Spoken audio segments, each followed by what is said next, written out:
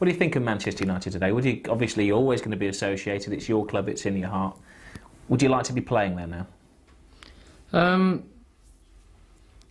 Yeah, I mean, everybody would like to be playing on a successful team, and they're the best around at the moment, domestically.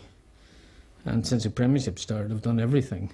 I mean, and they're massive. I mean, so if you're going to pick a club in England to play for, it would certainly be them, because they're so superior to anyone else, and it's great because I'm Man United through and through, so it's great for me to be able to watch it and work in the media and cover most of the games as well. So I get to watch them and I get paid for it at the same time. So it's not a bad job I've got at the moment.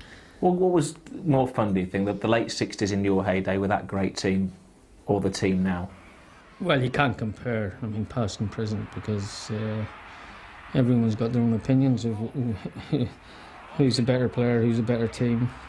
I still believe the '60s was the most exciting decade, certainly since I've been alive. Football-wise, at the moment, the '90s has been amazing from the Manchester United point of view, purely and simply because of the football. But I was at a time when everything was changing, not only the football, but the music and the fashion and everything else.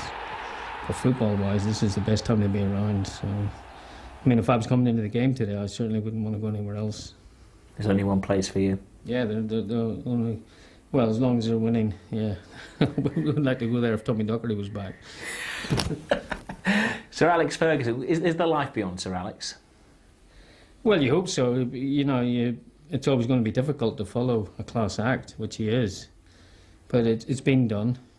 Sometimes it's taken longer than other times. I mean, Bob Paisley did it after Shankly, when they said it was impossible. They're too big a club not to, even if they have a bad spell, you know it's not going to last, because their support is phenomenal. They've got the money behind them, they've got the people behind them, and they can get the best players in the world, so I don't think they're going to have too many problems while I'm around anyway.